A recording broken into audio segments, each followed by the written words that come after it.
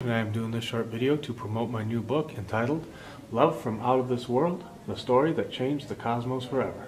I'm not going to get into too many details about the story itself, but I'll just give a brief overview about it. The story primarily revolves around two people, one being a normal college student named Richard Wilcoxy, the other being a princess named Celestris Andorra from the planet Indoma. Now, Richard is kind of the, I don't know, you want to say loner, geeky type kid, but he likes to do some stupid things, just like normal college students today like to do stupid stuff. So even though it's a 23rd century setting, college students are still doing stupid things.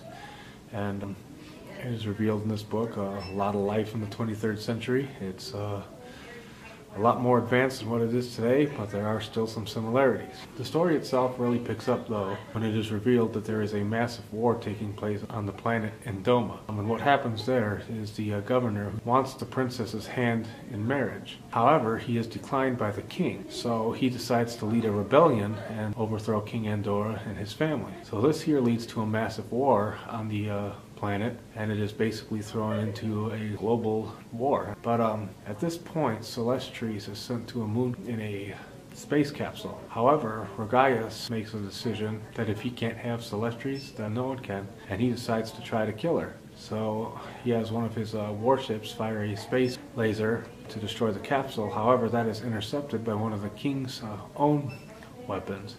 So, long story short, back on Earth, the group of friends go camping. Richard has his heart broken by his crush, so he goes storming into the woods to be alone. And he says a quick prayer, and he looks up and sees a shooting star, which happens to be the princess's capsule. The capsule lands across the lake, and the group investigate it and find out that it is a space transport system and not a meteorite. Richard manages to get the door open and notices that the princess is inside, and she's hysterical at first, and the group decide to try to conceal her identity, with the exception of one of the girls who believes that they should report it to the federal government. However, Richard and Roberto strongly oppose her, and the decision is made that they will try to hide her.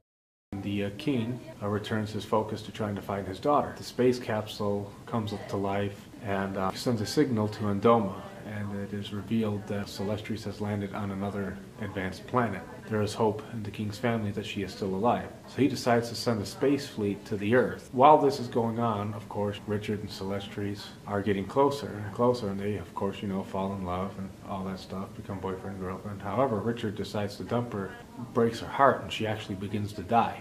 So Celestris winds up in the hospital, and the doctors can't figure out what's wrong with her, and she slips into a coma. By this time, the king's spaceships arrive, or right between the Earth and the Moon and surround the planet, and the president is informed, and the president is actually shocked when he sees King Andorra's face pop up on his screen, and at first he thinks it's a joke, but when he realizes that the planet's surrounded by warships, he's confronted with the fact that this is no joke and that this king wants his daughter back alive. So I won't get into all the technical details about that, but the president issues a warrant for Celestris' arrest.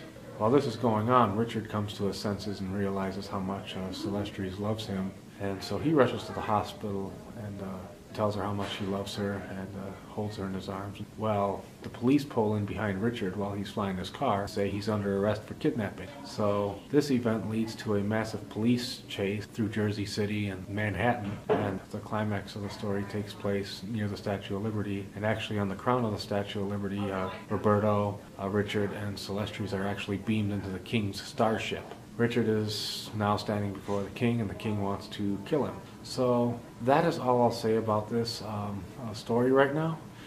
The ending is very action-packed. Again, this book is available at Barnes & Noble, Amazon.com, Baker & Taylor, and the title is Love from Out of This World, the story that changed the cosmos forever. I hope you enjoyed this video, and have a good night.